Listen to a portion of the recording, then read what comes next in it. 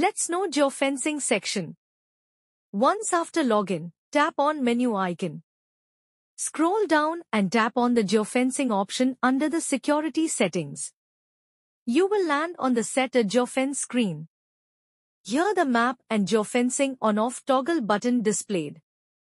After turn on the toggle button, you will see the kilometer drag bar. If you change the bar, the distance will update in the map as the blue square shape, and once making the necessary changes, tap on Set button to save the changes and confirm the same by clicking Yes in the Enable Geofencing pop-up. And in the dashboard, Geofencing is on, status show.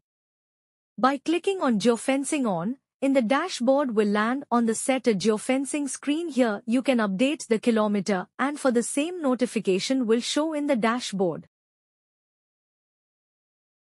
And again by clicking on Geofencing on, in the dashboard will land on the Set a Geofencing screen. Here you can turn off the geofencing mode, and for the same notification will show in the dashboard.